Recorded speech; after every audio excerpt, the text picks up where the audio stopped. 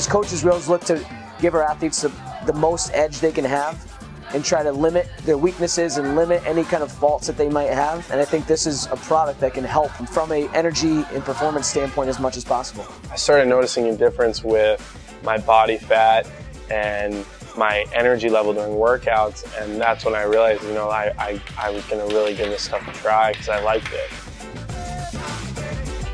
You want to try to avoid those peaks and crashes with insulin and your blood sugar levels as much as possible. We play a game that's about 2 hours in length. It's a 60-minute game, but it's over the course of 2 hours. In the course of a warm-up, that's almost 3 hours of activity. So the fact that we can give them something that's going to keep their blood glucose levels at a very stable level means we can utilize fat as more as a fuel source, which is a good thing for hockey. I started taking it later in the season as I started to really feel worn down, and I started playing better towards the end of the year and my energy levels were back. I kind of live with the UCAN now.